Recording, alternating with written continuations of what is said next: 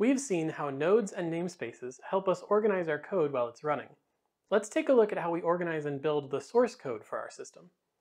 Ros Packages group together multiple nodes, libraries, and other resources, all around a particular purpose or category of functionality.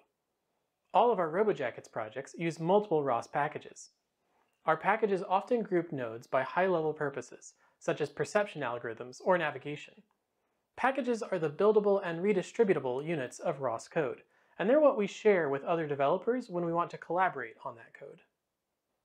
We can use the ROS2 command line tool to inspect the packages available on our computer.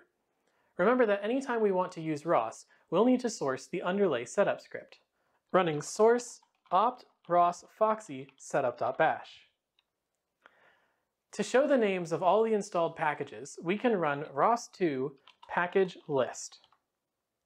To check where a specific package is installed, we can use the prefix option, running ros2 package prefix turtlesim, for example. Now, while packages are the buildable unit of code in Ros, it's common to be working on many packages at the same time. It's useful to be able to build and manage multiple packages together, which is where Workspaces come in. A workspace is just a folder with a special layout that holds several packages and can be managed with a build tool called Culkin. Let's take a moment to talk about build tools. You probably already understand that code is compiled into a form that the computer can understand before it's run. This process is done by the compiler, for example, the GNU C++ compiler called G++.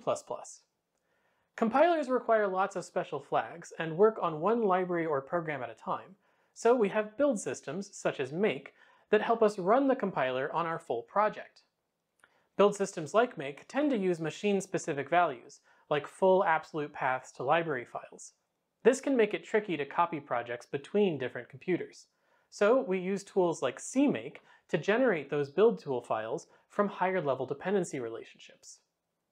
In Ros, we use a special extension of CMake called Ament CMake. Ament is a meta build tool that makes it easier for us to connect multiple packages together as dependencies of each other. Finally, Culkin gives us an interface to build, test, and inspect many packages all at once at the workspace level. In practice, we'll only have to interact with two of these layers. We'll define package build rules in Ament CMake files and build workspaces using Culkin commands. Let's take a closer look at the structure of workspaces and packages by creating some of our own. To create a workspace, all we need to do is make two folders. The first is our workspace folder that can be named whatever we want. I'll call this one Training WS.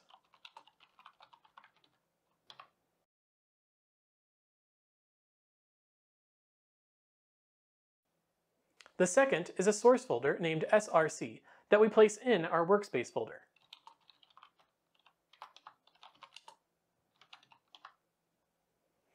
This is now a valid workspace, though it doesn't have any packages in it, so it's not very useful. To create a package, we'll go into the source folder and use the ROS2 command line tool. Here, we're telling it the name of the package we want to create, and the names of the other packages this one will depend on.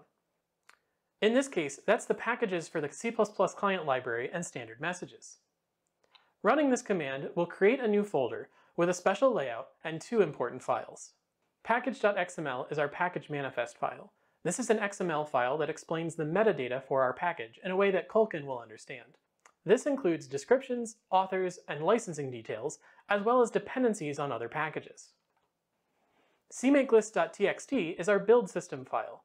This is a standard CMake project file that will contain the rules for building our package. The source folder will contain all of the source code for our package, and the include folder is for any public headers our package might provide that need to be installed as part of a library offered by our package. And that's the entire structure of a package. We could have created this layout and these files by hand if we wanted to, but the ROS2 command line tool gives us a convenient way to generate it automatically. You can customize a lot more than just the dependency list with the package creation tool, so be sure to check out the help text for more details. Now that our workspace has a package in it, we can build it with Culkin. To do this, we'll go back up to the workspace folder and run the command culkin build.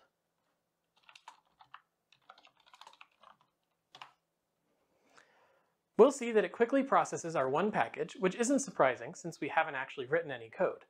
As you do start writing code, you'll use this command to build it.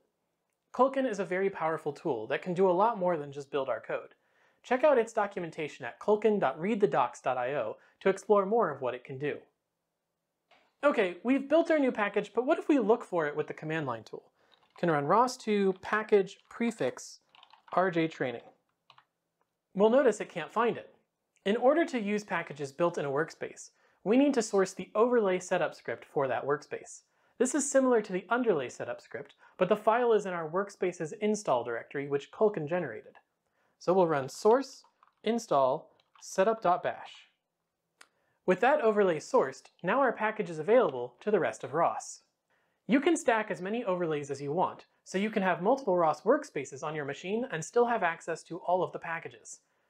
That's it for now. We've taken a look at how ROS organizes our code into packages and workspaces, and how layering build tools like Culkin lets us manage those packages in different ways.